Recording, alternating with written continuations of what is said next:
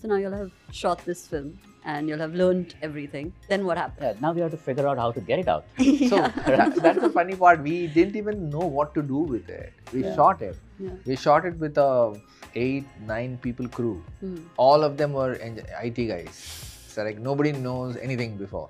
So you do costumes, okay, you do art. We don't even know what names to give to them. Like what credits. Yeah, you like know? what is title? Yeah. We didn't know what production designer meant. We didn't know what a first AD does.